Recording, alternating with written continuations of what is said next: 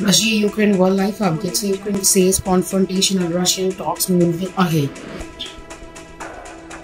Ukrainian forces claim to have retaken a strategic suburb of Kyiv on Tuesday, while the fight for Mariupol continues. UN Chief Antonio Guterres on Tuesday said that the war is unwinnable, and the only question is how many more lives will be lost and how many more cities will Mariupol will be destroyed before the war moves from the battlefield to the peace table. Meanwhile, Kremlin spokesperson Dmitry Peskov has rejected President Joe Biden's warning that Russia may be planning a cyber attack against the United States. Stay tuned with Zero Vision for more updates. Talks between Ukraine and Russia are confrontational but moving forward. President Volodymyr Zelensky said on Wednesday as the West plans to announce more sanctions against the Kremlin amid a worsening humanitarian crisis.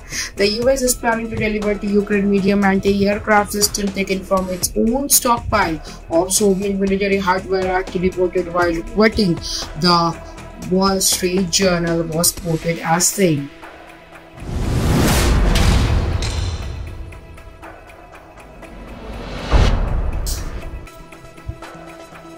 Amid Ukrainian invasion, Russia launched jet into space.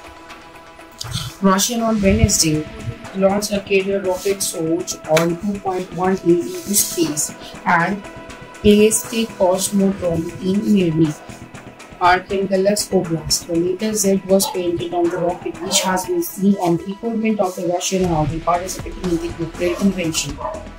The latest jet has become the symbol of the support for Russia's invasion of Ukraine under President Vladimir Putin. The latter was first spotted on Russian tanks and military trucks stationed near the Ukraine border. The Russian Defense Military Ministry has also posted a stylized graphics page. However, no definite explanation for what the logo stands for has been provided. The influence of the latter has spread over the sports on Russia's gymnast event, who exported zinc on his chest and the apparatus World Cup in Doha earlier this year. 20-year-old Russia athletic team started and displayed the symbol as he stood on the podium next to the Ukrainian rival Yulia Kovtun, who won the gold.